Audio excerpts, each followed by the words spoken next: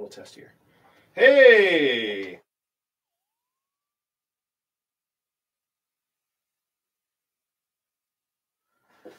Hey guys and gals, we're going to be starting in about 25 minutes. Thank you for logging in. We'll be there in a little bit. Can't wait to talk to you.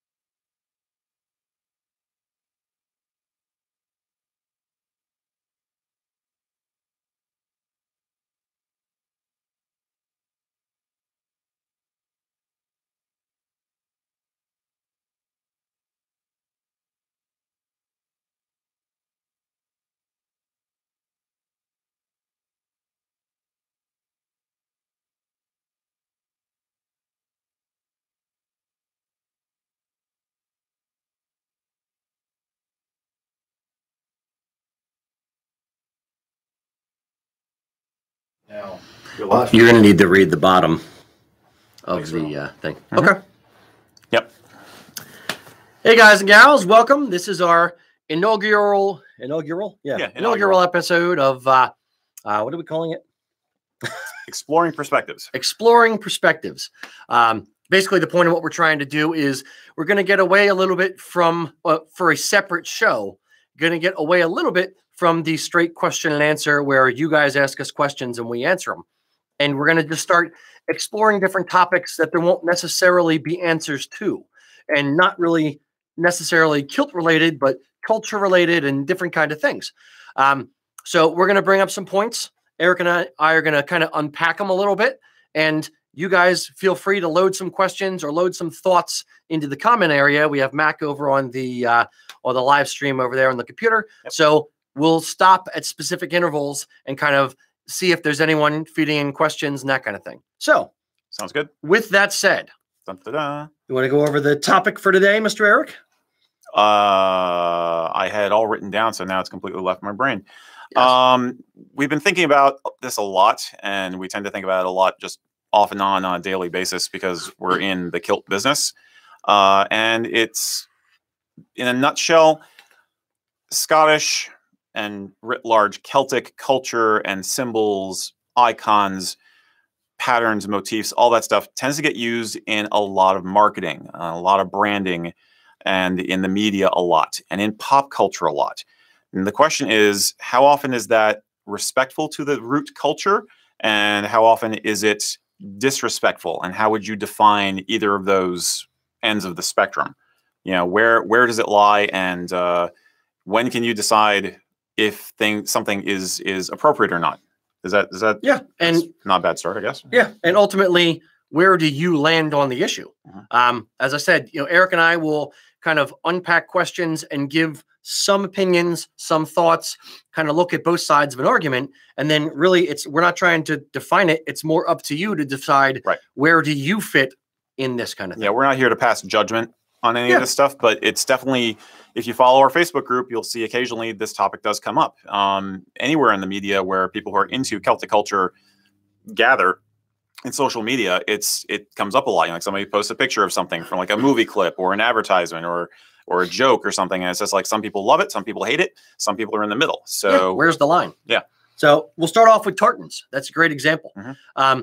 A lot of companies actually have their own registered tartans and either use them in their own advertising, they'll use them in their own products, or they may just use a generic tartan. Some register it, some don't. Some examples.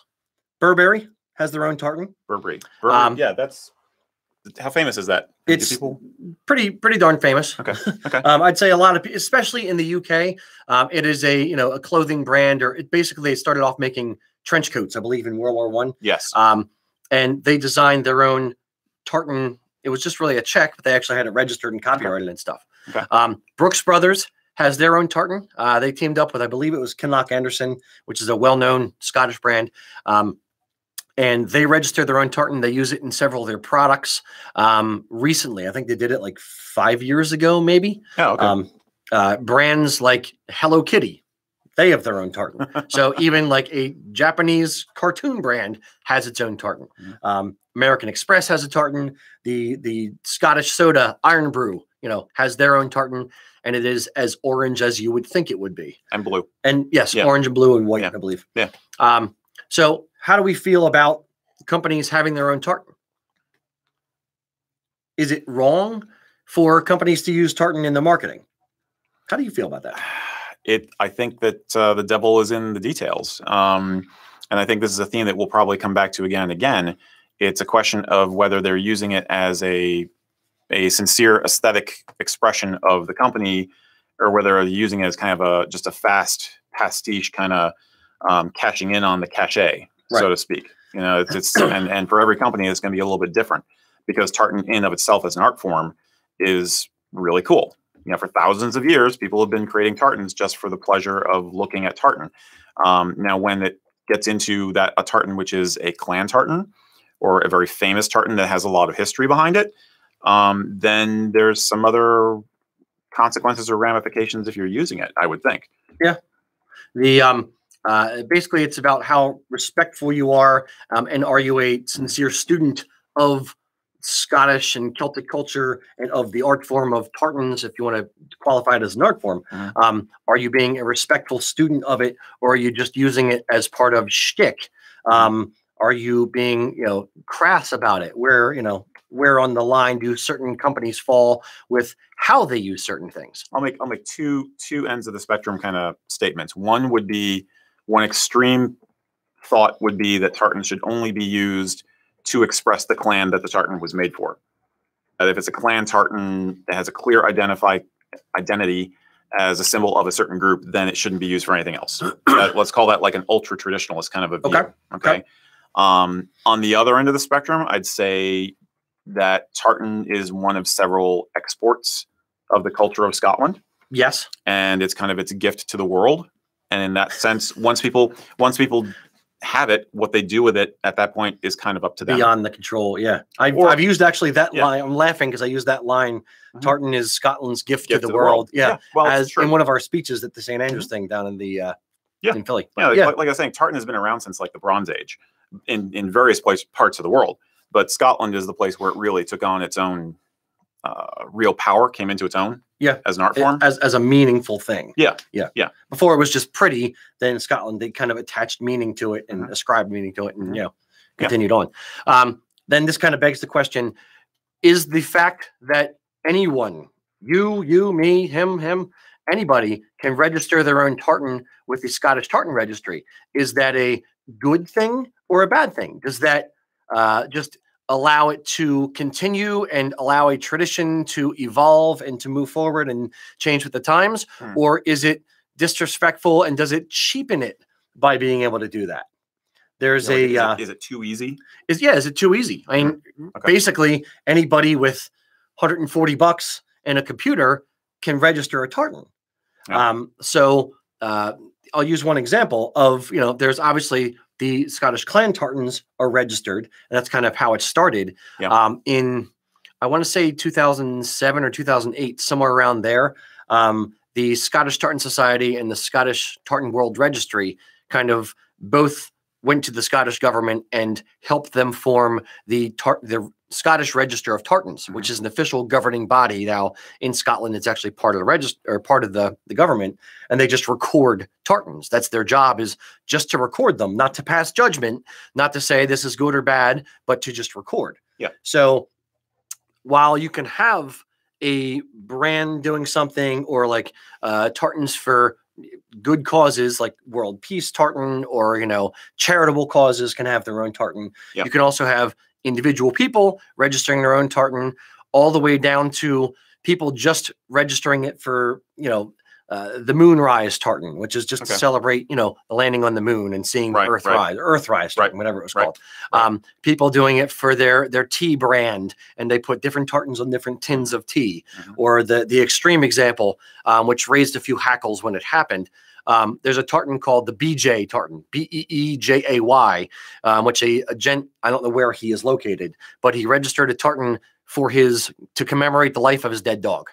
Now, not passing judgment on animal lovers or on dogs, but is that worthy of a tartan? That's a question that we're kind of part of this whole discussion.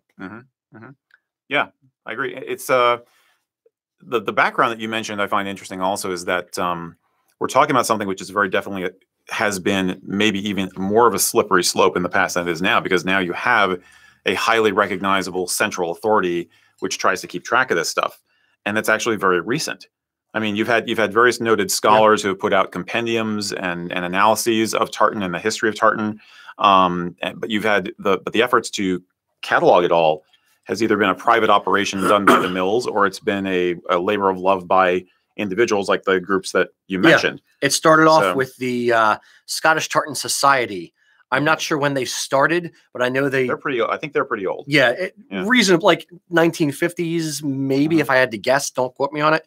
And then when they kind of disbanded, one of them was Keith Lumsden formed a Scottish Tartan World Registry, and then Brian Wilton got, with the assistance of a bunch of different mills in the UK, started the Scottish Tartans Authority, and they were kind of two groups that were separate both keeping track of the records. And then they kind of came back together to help the government set up the official register in the mid 2000s. You see, that begs part of the question too, is that the reason you form an organization or an effort to do something a lot of the time is because you have a concern about the topic, like you're worried about it. Yeah. So did they do it out of a sense of, if we don't do this, this is going to be lost, or we're going to descend into some sort of chaos, or was it really just a matter of, we want to document our pride? Because you could take it either way, and the fact that now you have the authority there, is it a guarding? It doesn't function as a guardsman of traditional culture so much as a tool of traditional culture. So yes, yes, I agree 100% on the tool. It is a little bit of a guarding because it's effectively a copyright. It's a timestamp. You're saying that this is not for specifically clan tartans that are, a couple hundred years old, but for like American Heritage or Firefighters Memorial ones that we designed. Yeah. We are saying at this point in time, this is the tartan, this is the person who registered it, and it's protection under the law, at least in the UK, and in the US we copyright stuff. Right. But that'll kind of bring us into our next thing of the bastardization, or the people specifically pushing against it. Another question I want to unpack a little bit is like the origins of punk rock in the 70s using tartans. Okay. They specifically used Royal Stewart, as a flip off to the Queen. At that point, the people that were wearing tartan were posh. They were upper crusty, and the punk rock kids in the UK, or in England really, in the mid 70s, late 70s. Yeah, I'd say mid to late. Yeah. Yeah. They said that, okay, we are going to take what is yours and it's now ours. We are going to destroy it. We're going to take your symbol of hierarchy and whatever, and we're going to put safety pins through it and rip it and put zippers all over it. Co-opt it. Yeah. Thank you. That's good word. Yeah. And that was Vivian Westwood was the one who really got that whole trend started. I mean, as a designer, I think it was probably a folk thing that was happening, and she just decided, aha, I can take that to the next level as an art thing. But again, then, and then you're not even talking about Scotland, you're talking about the British government. It was a Scottish thing, then it was a royal thing. This Royal Stewart is like with the Victorians and everybody cashing in on the idea of, oh, well, we should have a tartan too, even though we're not Scottish. And then, drawing it in. I mean, well, Stewart is Scottish, but you know what I mean? The royal family of Great Britain, and then it getting turned on its head. But that's all happening outside of Scotland initially. I mean, that was like London with the punk scene, you know. So, it gets pretty complicated pretty quick. Now, is that... and how do you categorize that? Is that an artistic expression of a disenfranchised youth just trying to attach to a symbol, and which adds to the value and the culture of the symbol, or is that degrading the symbol? At the time, I'm sure that if you had a Royal Stewart kilt and you were upper crusty, you would feel that it's degrading, and you would feel that it's disrespectful, and you would feel that it's horrible. And through the lens of time, now we're looking at it, 30, 40 years later, saying, okay, that was just an artistic movement towards, rebellion and towards that kind of thing. I think it has also become part of the British identity. I mean, now it's like Royal Stewart on punk clothing is part of, it just says London to people, or it says like urban England to people, and you can go and get your picture taken with a postcard punk in Hyde Park, so it's been brought back into the fold as an identity thing. Yeah. It's not an identity thing that anybody back in the 18th or 19th century would have ever possibly predicted, no freaking way. But it has happened. So it's kind of like once the tartan is out of the tartan box, can you ever put it back in? Put it back in, yeah. So do we have any questions yet? I'm curious. There's been a lot of talk back and forth here. There seems to be, everyone seems to be, for the most part, on board with a company having a tartan. But some of the thought process is that for a company to have a tartan or have it registered, and it kind of being locked down to what's no one else can have it. It's just the company. It's so well. What I would say, speaking from the aspect of a company who does own several tartans and who has several of them copyrighted and controlled, the point to doing it is control. If you're going to take time and effort to design your own tartan, to market it, to use it as part of your branding and incorporate it into the core, the core being of what your company is, you don't want it co-opted.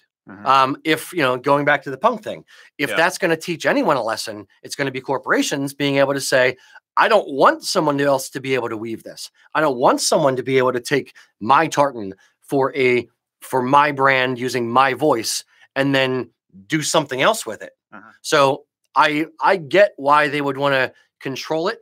I also understand their perspective of saying, well, what's the point? Then, it's not widespread, but the other side of the coin would be, does it need to be widespread? Would you prefer, as the designer, and reverse the roles? If you were the designer, would you want would you want someone using your tartan in a way that you wouldn't see fit? I don't want to get into a political, angle, but would you want the Democrat Republican to be used, or tartan to be used by Republicans, or like as that kind of extreme differences? You really have to be careful how your creation is used, because that can ultimately change the meaning of what it is as a symbol to people. Would that be a fair? I think that's valid. That's kind of a internal question that anybody who's an artist or the creator or the controller is going to have to answer. I think, like, if I were the creator of like one of the breast cancer awareness tartans or something like that, I would be happy to see that all over the place, because I was hoping they would basically virally spread my message. Now, if I am using it as a tartan for my my very specific, very tight-knit social club or something like that, we are all members of this club, and we are from the Albuquerque area, and this is the Albuquerque, Mastodon Brotherhood tartan. You might get annoyed if somebody is using it who is not a brother mastodon. And just to go back to the breast cancer one, what would happen, or how would you feel if you designed a tartan for a charity, for a breast cancer charity, and then somebody else said, I really like that tartan. I'm not going to pay you to use it. I'm not going to give any money to the charity, but I'm going to make money off of it and sell things in it to somebody else. Mac. Yeah, I was on those lines. I was thinking of kind of like going back to the 40s with the McDuck tartan, which Disney owns, and that was used. Used to buy for war bonds. So McDuck, right? Okay. So they're using that in their marketing of some sort to use to help buy war bonds. So it's similar to what you're saying there with the with like a breast cancer one. Cool. All right. Now we're going to start exploring a little bit with. Specifically American businesses who use tartan in their marketing, and kind of what goes into that. A couple different examples. One, I know there is a kilted realtor, a gent who actually, as part of his daily wear, wears a kilt as a realtor. I think it's brilliant. Frankly, sorry, I'm not. This is a little bit of opinion, so we're allowed. You're talking about the business side of it. I've actually told a couple of friends of ours, or customers of ours, who are car salesmen. I have said, look, if you wear a kilt while you are selling cars, you are going to do one of two things. 95% of the time, or 5%, you may annoy somebody who goes, oh, geez, a guy in a skirt, I'm not going to talk to him. But 95% of the time, people are going to be disarmed and want to come up and talk to you. They're not going to be pensive and like, oh, salesman. They're going to see something and want to talk to you. And as a salesman, just opening up dialogue is the beginning of any sale, and making the customer feel at ease. So if you, as a salesman or as a representative of a company, have a kilt on, in my mind, in my humble opinion, or not so humble as it were, it is a great marketing standpoint to just kind of keep people at ease with you and make them want to kind of talk to you and come up and just kind of, have a chat. And that's half the battle of, discussing business with them. Would you make that recommendation to someone who has no Celtic affiliation at all? Because I could see how it could work or not work. If they are, back to our other point, I'd say yes, if they are an honest student of this. Okay.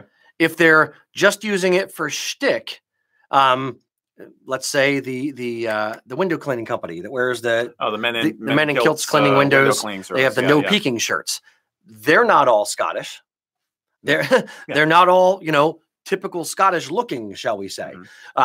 and they have it on.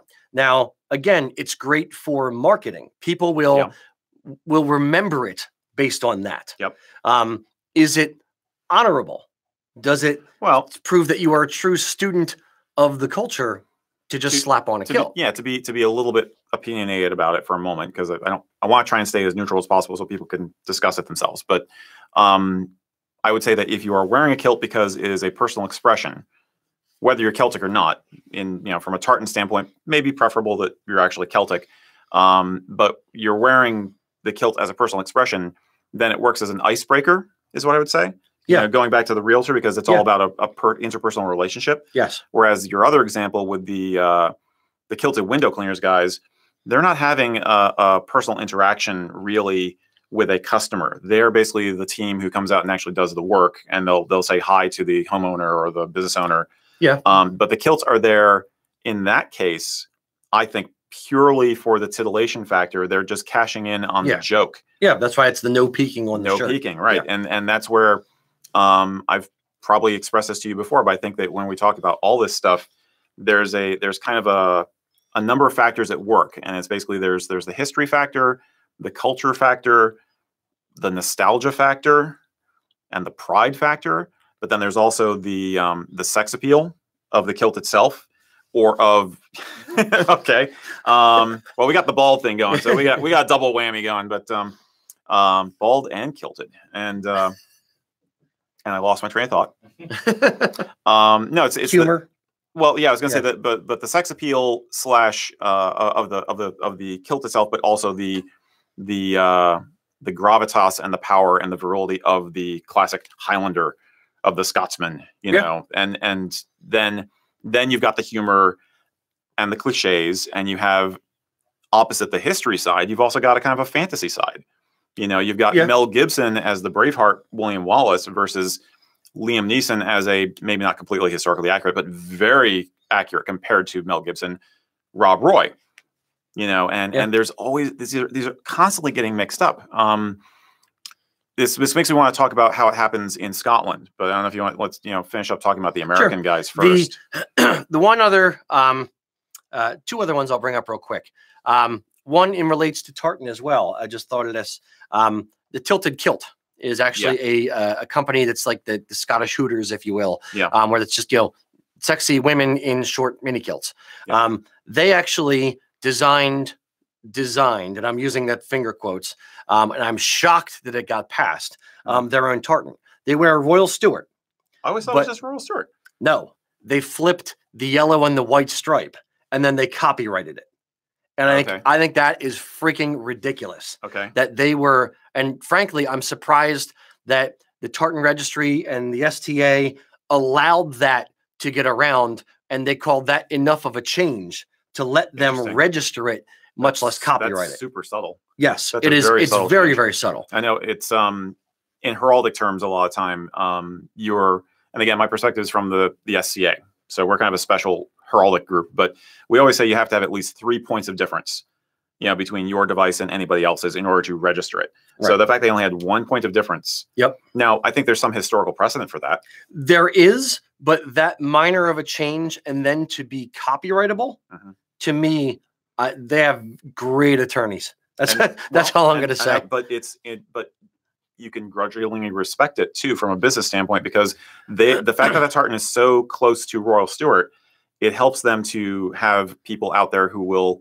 immediately associate anytime they see Royal Stewart with their Tilted Kilt experience, or with the idea of going to Tilted Kilt. It's like, oh yeah, that reminds me of those waitresses. So psychologically, that's why they're doing it. From a psychological standpoint, I think that's why they're doing it. No, I think they actually just had it woven, and then it was a little bit of a screw up, and then they just ended up copyrighting Okay, fine. I think psychologically, if that is their play, then I get it, and I can respect it being a student of psychology. Marginally, yeah. From a business owner and tartan creator aspect, I think they're bums. I think they're literally taking something, and this is no opinion at all, by the way. I think we've already gone off the rails on this. I think they're bums. They've literally taken something that is already famous and then co-opted it for their own thing, instead of doing what I would consider the honorable thing and just saying, okay, I'm going to design my own from scratch. Very own tartan. Yeah. All right. Okay. moving past that. But again, they're using the sex appeal aspect of the yes. kilt Oh yeah, absolutely. only. That's basically the one of those factors I was talking about that they're using, and a little bit of just the general Scottishness. Yeah. You know, I bet there's some Scottish things on the menu there, maybe. No, not even. No, I think I was there once. Yeah. Okay. The other one that would fall in the American category, I've been getting served Facebook ads for Bones Coffee Highland Grog. And basically they're kind of, leaning into the Scottish thing. And the description of the coffee is a toffee flavored coffee that's infused with spiced rum. Now, while that doesn't necessarily sound displeasing, sounds good. What the hell does that have to do with Scotland? Like nothing. It literally, they have a little. Watch your language. Me. Sorry, Mom. They have a little skeleton dude with a kilt on, but it has literally, if it was whiskey infused coffee flavor, I would get it. Yeah. Or if it was, lavender or something that was, Scottish or shortbread infused. Toffee is an English thing. Yeah. I've always been under the impression it's associated with England, not Scotland. But in that aspect, they're not. It literally has nothing to do with the culture. And I'm trying to reel in my opinion again, which isn't easy for me to do. What does that have to do with Celtic culture? Why are they using it?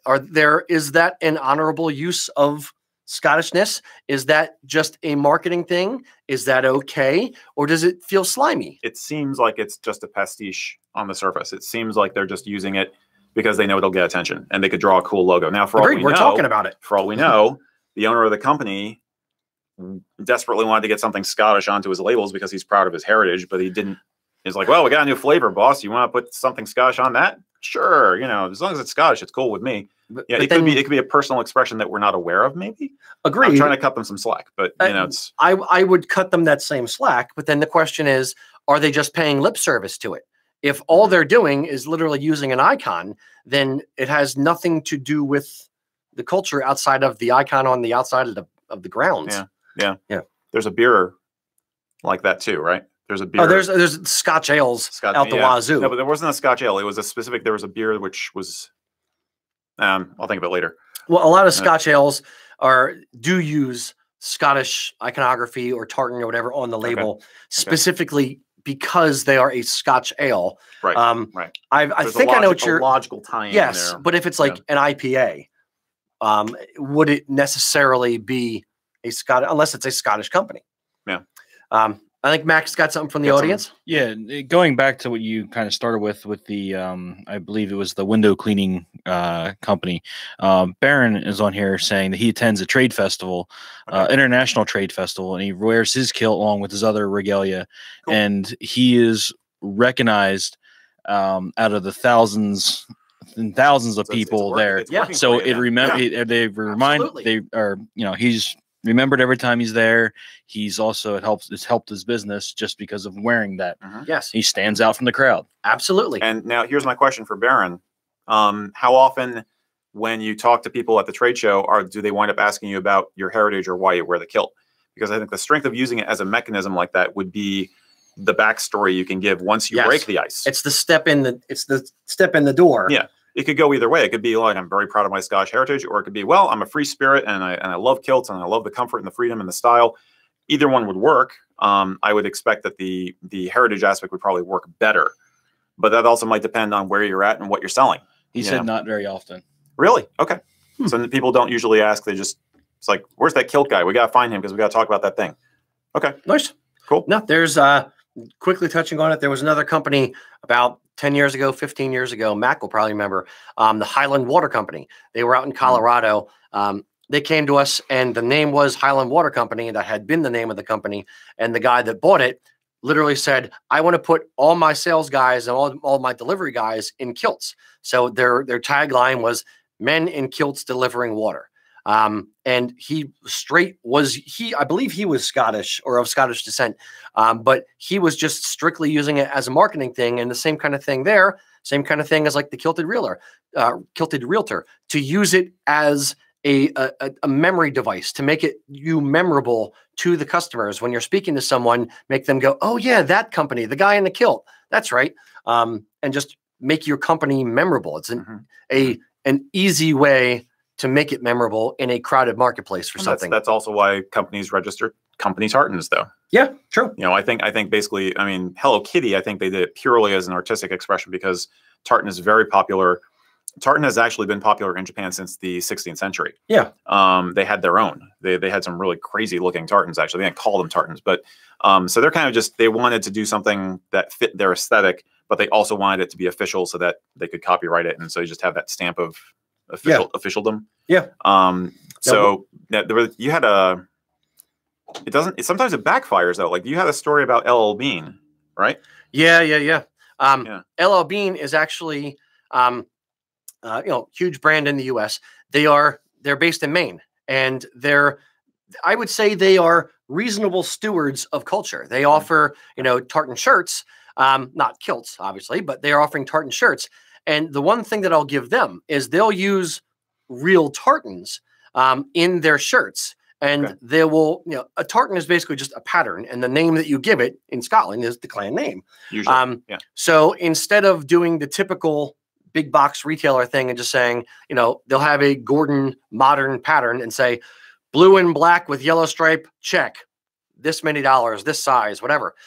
They would actually call it the Anderson modern tartan or the Gordon modern tartan. So I think that's really cool from their aspect. They're at least being stewards of the culture and letting you know the name of the tartan that you're wearing. Now, where that got them in trouble was they used the Maine, M-A-I-N-E, the Maine state tartan in one of their shirts. And they didn't know that the person who registered it actually copyrighted it. So they got sued for actually, selling the Maine state tartan in shirt form.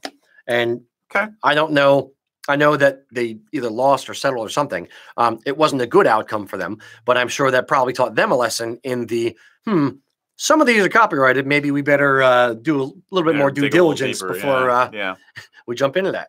Now, speaking of that, we'll move on now to Scottish companies, because Scottish companies, Americans and, out with Scotland and countries out with Scotland are not alone in, using Scottish culture as a marketing tool.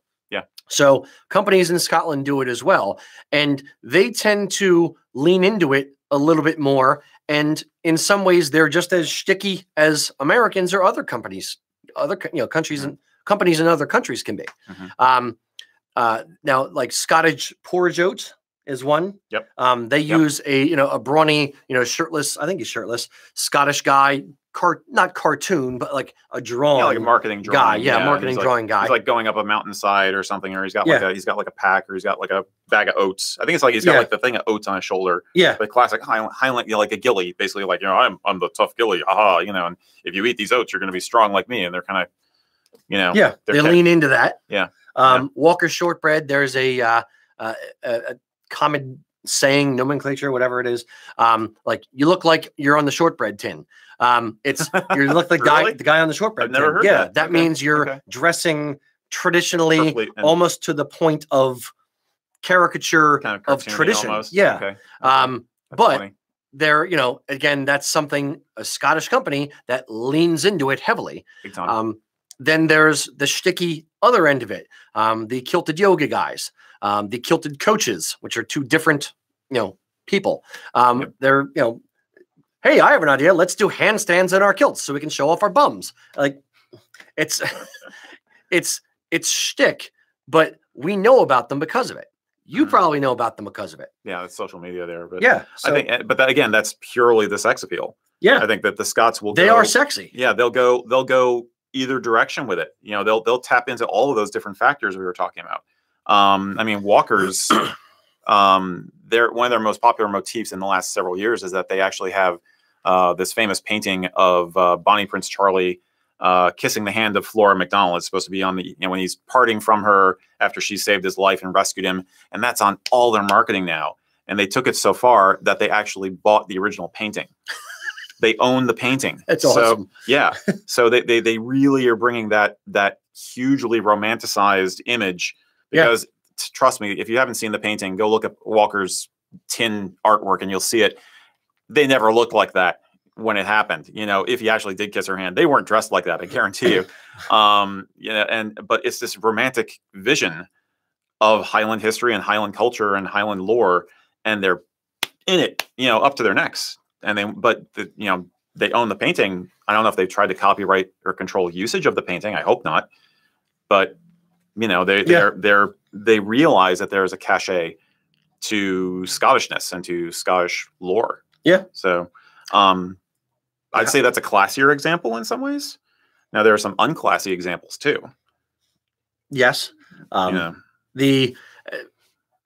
Give me some unclassy examples. Well, my favorite has to be not so much a big company, but a small company, as in an individual, is the Mel Gibson style William Wallace impersonators on the Royal Mile, and they're cashing in on Scottishness, but they're not even cashing in on actual historical Scottishness or accurate. They're cashing in on the fantasy, which is one of those factors, is the fantasy of the Highlands and of Scotland.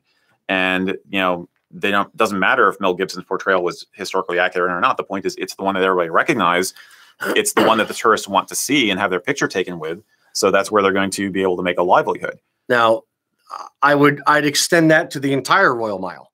The tartan tat shops on the Royal Mile. Sure. Where is the line with responsibility for a business or an actor or a performer, if you will, of where's the line of what they should be responsible for? Are they responsible for educating tourists in Scotland? If you walk into any shop up and down the Royal Mile, you will see kilts for, you know, 20 quid or, you know, $30. Those aren't, well, they're real kilts in that they're pleated, but they're not like traditional kilts. That's a low bar, right? But they're not traditional kilts. Right. Or you'll see Jimmy hats, and you'll see all kinds of things that are strictly, you know, tourist trap, you know, junk, not Scottish made, just to sell to tourists and to take advantage of people who really don't know and don't understand and haven't done any research. Does the onus lie with the business at all? Does it lie only with the individual to know what they're doing, what they're getting into? Caveat emptor, you know, buyer beware. Yeah. Or does the business have some part to play in cheapening their own culture? Are they cheapening it, or are they preserving it in an offhand way because they are providing a livelihood for people who live there? The lens of time. That's going to be a new phrase. The lens of time will prove that out one way or the other. Yeah. If 50 years from now, everyone in the entire, you know, world of Scottish descent, including Scotland, is wearing $20 kilts, then is that good or is that bad? I could see, and I'm playing devil's advocate here. Understood. Because my personal opinion is probably like yours, but you could possibly argue. How do you know my opinion? Because I've worked with you for 8 years. I think it's been 8 years. So you could argue. Gotcha. Is that a bad thing? Yes. No. You could make a devil's argument that they're providing a taste of the lore that gets people psyched. You know, a taste of the culture that people can afford and take home with them. And it's like a gateway drug. Then the people who are really motivated, that's going to be that little, you know, touchstone thing for them. It's like, oh, I loved it. I loved my trip to Edinburgh and I remember it. You know, I really want to learn more. I want to know more about this. I want to do this more. And so they might be providing a kind of a service there. Okay. An entryway, a gateway drug. Flip side of that same coin.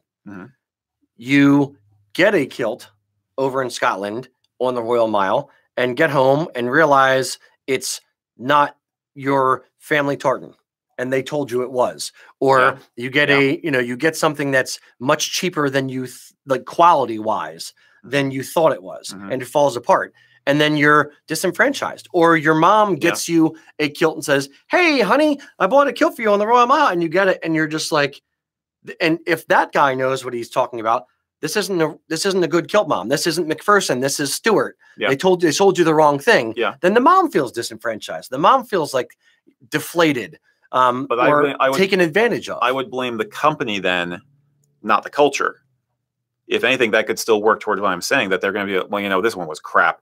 I want a real one now. This was a mistake. Obviously, Yeah, it could, or they could just be like even more deflated at either the price or the experience, or I can't believe that dude did that to me. They must all be like that. I'm taking it obviously to an extreme. Yeah. But we're just kind of playing, extreme devil's advocates. Right. So I agree, and we've actually done the same thing. We've said the same thing to our casual kilt. Like, it's a gateway drug. We're the Candyman. So it does get people into it. That's how I started. I didn't want to buy a $500 kilt. Right. I bought it $80. I think, and my personal opinion is that your finances should not have to be a barrier to you getting into your root culture and exploring your heritage. And if we can provide something that allows people to express themselves, that's a fair price, then I think that's okay.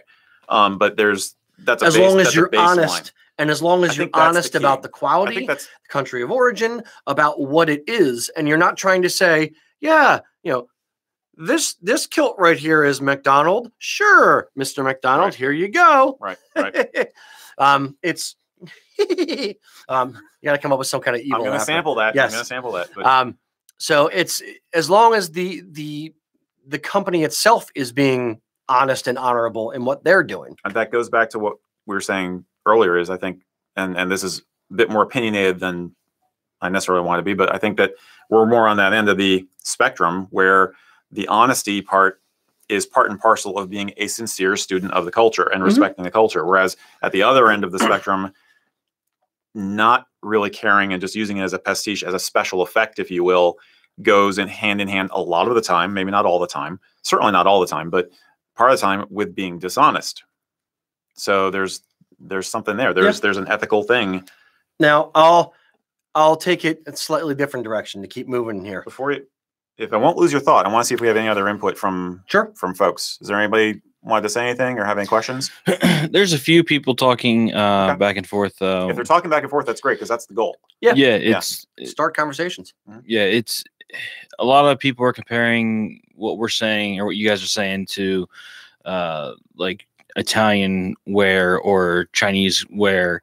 So it's a lot of that end of the spectrum. You could probably argue that any traditional culture runs into this as a challenge. Yeah. And there's also some thought of just being the businesses on the Royal Mile being more of an issue with fraud than as far as saying what it is or what it isn't. Than it actually being. There are the Royal Mile is its own quandary to unpack in itself. There's a lot of things going on there, positive, negative, and otherwise. But that kind of to the broader point that I'll pose this question. Okay. Companies that are outside of Scotland that are making our living off of Scottish culture. Yeah. Are we hypocrites? Are we? I hope not. And I think with that kind of, we're not Scottish. We weren't born in Scotland. My grandparents weren't born in Scotland. Right. We are Americans. When I started in this, I just really, really dug all of it. And I was a sincere student of kilts and the entire thing.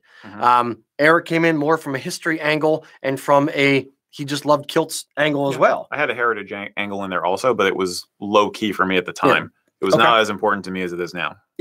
So that's the question that I would pose then is, are we hypocrites for selling Scottish goods and we're not in Scotland? Or at least, is a company, I'll take us out of it a little bit, is a company that sells Scottish made goods outside of Scotland that's promoting that culture hypocritical, or a company that sells, Pakistani, Chinese made Scottish goods outside of Scotland? Where do they fall in the spectrum?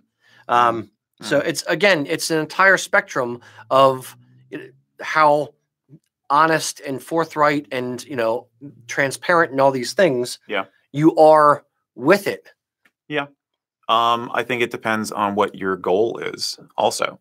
I mean, you could basically say a little bit like how Utilikilt said originally was that, we recognize the technological advantages of a kilt.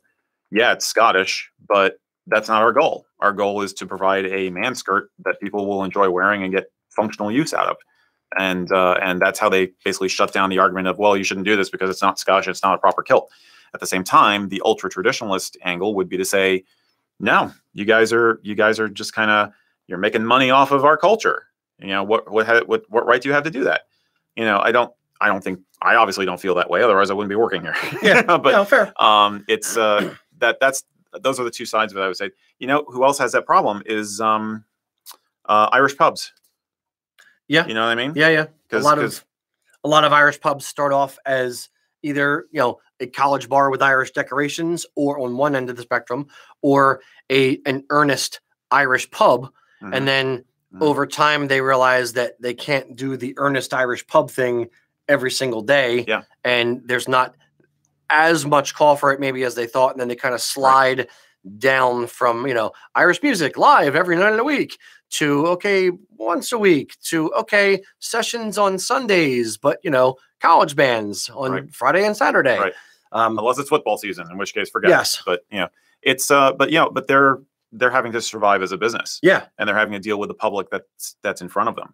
So sometimes your personal dream as a marketer or a business person or whatever may have to get a little co-opted in order for your business to survive, maybe. Yeah. You know, like the guy who started that pub may have wanted a little piece of Dublin in his hometown.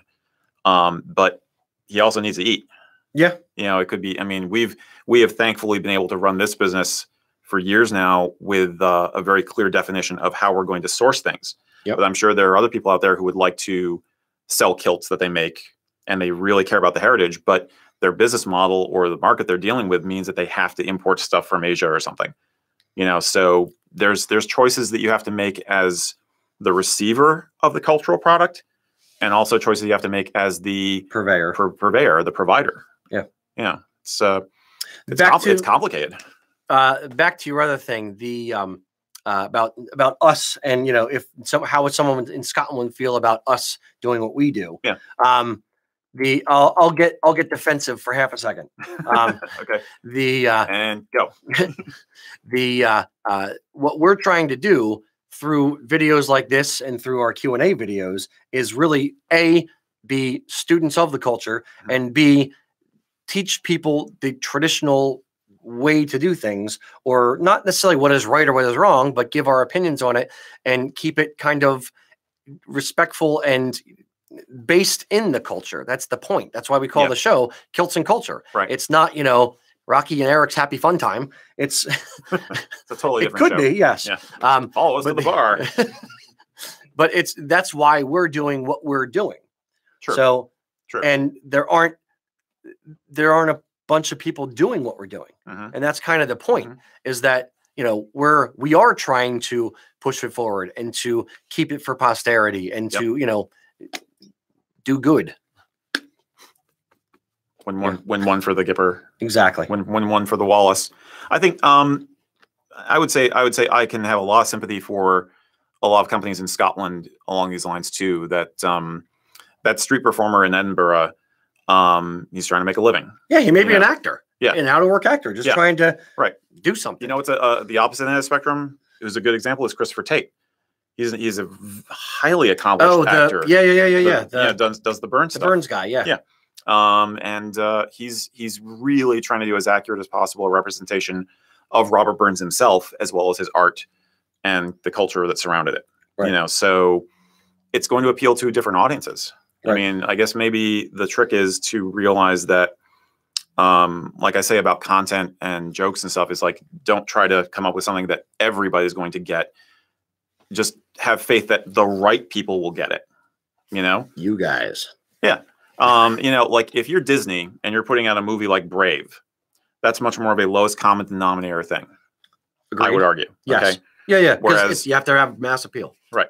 Whereas if you don't have the kind of overhead of being a big corporation having to make lots of money off of your product, then you can be more selective and you can be more nuanced. Maybe you could also add little jokes things into a movie like that. Like if they did a little joke about, you know, Campbell's not liking McDonald's or something, the right people would get it. Yeah. People who were just, you know, don't understand anything about the culture it would go right over their heads, but the right people would hit it. Yeah. It would hit on it. Yeah, I suppose. Yeah, it's true. Now, how, speaking of Hollywood and stuff, what about, let's go to the opposite end of the spectrum, or similar end of the spectrum to Hollywood in some regards, like Halloween costumes. Oh, geez. Obviously just blew my hand there. Yeah, that's, I just showed you my cards. I don't have a lot of respect for Scottish themed Halloween costumes. I don't have a lot of respect for most Halloween costumes, actually. But yeah, I would generally consider that to be on the tacky, slimy, appropriative end of the spectrum. Caricature. The caricatures, yes. And of course, there's the sex appeal aspect too. It's like, oh, you know, sexy Highland lass, you know. Yeah. Yeah. And then there's the worst example is there's a Scotsman Halloween costume out there where there's a fake sporran patch of fur on the thing, and it has printed on it, you know, what's under the kilt. And if you lift the kilt, there is a fake polyfoam member which can drop down that's like 3 feet long. So you get that wah, wah, ha ha. It's the joke, you know. It's kind of hard. Classy. I think we're in safe territory saying that that's tacky. Yeah. I don't think I have to. Everyone nods in agreement. Yeah. Yes. It's but at the same time, you know, the other example that we always come up with that kind of thing is Jimmy hats, right? Mm-hmm. But there are Scottish people who love Jimmy hats. Yeah. They wear them at soccer matches, or sorry, football matches, you know? And I actually have a photo in my archive of these girls who are bagpipers, like student bagpipers, Yep. marching in a parade in like Glasgow or something, and they're wearing Jimmy hats as a lark, just as a lark. So yeah, it's kind of, some people will decide to own the tackiness. And are the girls in that scenario as bad as somebody dressing up for Halloween in a Jimmy hat? Like, it's literally the same thing, just in a different context. Does context trump it there? Because it's just a wee bit of fun. Or is it, no, that's horrible too? I think it's going to come down to different people have to come up with their personal perspective as to whether it's appropriate or right. I mean, you could easily make an argument that if you're not Scottish, then you don't really have a right to make fun of Scottish culture. Right. I mean, or if you are Scottish, you kind of can. You know, like African American culture will use the N-word in among themselves sometimes. Fair. Because they've co-opted it and brought it into their own. Jimmy hats maybe are kind of the same in the same vein. In the same vein. Yeah. Songs like that. But yeah. Do you want to explain what a Jimmy hat is? That seems to be a big question going on. Do a quick Google image search on it. It's basically, it's a tartan tam-like hat with a pom-pom on it, and a fake bright orange wig attached. So it's basically like instant Scotsman. Just put the hat on, and you got the hair, and you can go Insta ginger. Yeah, Insta ginger. Yeah. Well, you may not want to Google it because apparently it's coming up with other rubber objects. Oh, condoms. Whoops! Don't Google Jimmy hat. I'd be willing to bet that the one led to the other. Yes, look for Scottish Jimmy hat, maybe. Yeah. I don't know. Now I don't want to suggest anything to Google search. I love this. We just broke the internet. I'd be willing to bet that the slang for the condom came first, and then people who disrespected the Jimmy hat, because Jimmy's not a Scottish name, right? Yeah. But everybody calls it a Jimmy hat, right? Oh, that's what it's called. Yeah. Why wouldn't you call it an Angus hat? Oh, you know. So maybe Jimmy invented it. Jimmy invented a lot of things, apparently. Yes. Jimmy had a good time. And wore a lot of hats. Yes. Anyway. Yes. So digress. Anything else we want to? We're about the hour mark, guys. We were actually planning on doing this for about a half hour, but as Eric is so long-winded, I am very brief. But we're going to wrap it up in a couple minutes. Is there any other final points or any questions from the audience there, Mac? No, just maybe tartan condoms. Maybe is what we want to get into next. What end of the spectrum is that on? You think the lower end?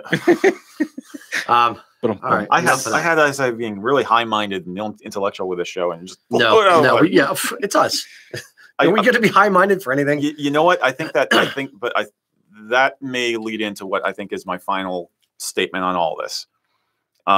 Is that if you are secure in your cultural identity, if you're secure in your heritage and who and what you are in the social context like that, then a little good-natured ribbing maybe doesn't bother you. Whereas if you're insecure or if you feel that you're under threat, it does bother you. So like the girls in the pipe band in Glasgow or wherever that photo's from with the Jimmy hats, it's a quick lark because they are up to their eyeballs in their heritage and they feel totally secure about it. Okay. Whereas if somebody who is, you know, part of the old guard, you know, like maybe has noble ancestry, say in Scotland, you know, like they're a direct descendant of a lord, and they feel like the culture is under threat, they may see all of it as a cheapening and a pastiche and a danger to the sanctity of preservation of Highland culture. I would agree to a large portion, okay, and disagree with the insecurity bit. I don't think that's fully encompasses what it is. Okay. To your other point earlier, it's kind of like the, hey, no one makes fun of my brother but me kind of mentality, where if I am that and it's my brother, you know, I can make fun of him, but you can't. You're not in my family. You're not one of us. Yeah. So if maybe from out with Scotland, it would be a little out with, meaning outside of Scotland. Okay. It would be a little bit more, you'd be a little bit more defensive of your own culture. That doesn't account for the people in Scotland who, you know, are willy-nilly about it and do throw on the Jimmy hat. But yeah, ultimately when we're talking about stereotypes and stuff like that, there's always a grain of truth to any stereotype. That's why it's a stereotype. Yeah. You know, there are a reasonably high percentage worldwide of Scots who have red hair versus black hair or something like that compared to the rest of the world. Yeah, and some of them are actually feisty. Yeah. Yes, exactly. Okay. Irish maybe fight a little bit more or maybe drink a little bit more or whatever. Right. There may be truth to certain aspects of it, which is part of the stereotypes. Yeah. But I think you touched on that. A good point there is that it may be the people in the diaspora are going to be more defensive because they feel like they're more, you know, at sea, as it were, as opposed to people in the home country who are surrounded by it daily, will not be as defensive. Yeah. You know? Agreed. Interesting. Okay. So it's a lot to think about. Yeah. So boys and girls, thank you very much for tuning in. We are going to have to sign off now because we promised we were going to keep it under an hour. Now, we are going to try to do these kind of things once a month or so in the off weeks where we don't do our other broadcasts. Right. So again, these are, well, we were supposed to have less of an opinion in these. I don't know if we accomplished that at all. We did okay. I think we did all right. But we're just trying to, as I said before, we're just trying to explore the arguments from different sides and just kind of unpack different topics. So if you have any particular topics, Celtic in nature, obviously. We don't want to go into politics or religion or anything like that. Right. But if you have any topics, Celtic in nature, that you want us to kind of unpack, please drop us an email, sales@usakilts.com, and we'd be happy to look at that. But any other... I'm just going to say that just bear in mind that not every episode of this series is going to be contentious as a topic. There's going to be lighter weight stuff that we talk about too. There's lots of ideas, lots of concepts in Celtic culture to unpack. They're not always going to be as, you know, weighty as this one. Yeah. So, but absolutely, bring us the ideas. Very good. All right, boys and girls. Until next time. Slán